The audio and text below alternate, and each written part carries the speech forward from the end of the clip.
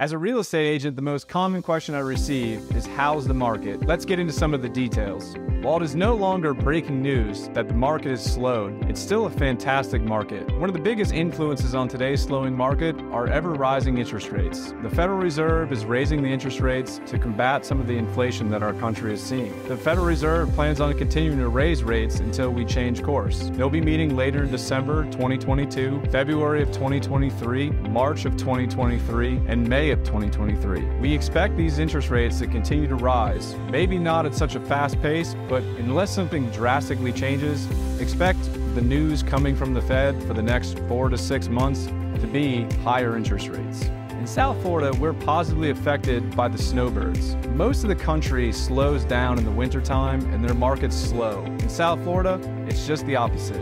As the weather gets foul up north, buyers migrate here, our market gets better, sales increase, volume increases. During COVID-19, that traffic didn't move back and forth as much as it did. This year, we're seeing a much more normal snowbird pattern, and I think our market's going to be very positively influenced from now, shooting this beginning of December, until Easter weekend, end of April, beginning of May. We would love to hear from you and your opinion on where you think this market is going. Please drop in the comments where you think this real estate market is heading and why.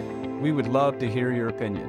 By the numbers, South Florida market's still in a seller's market according to month's supply of inventory. If you're a seller and you're thinking about cashing out and selling your home, I would take advantage of a very strong snowbird season. We appreciate you stopping by. We're putting out new content every week. Please like, subscribe. Have a great day.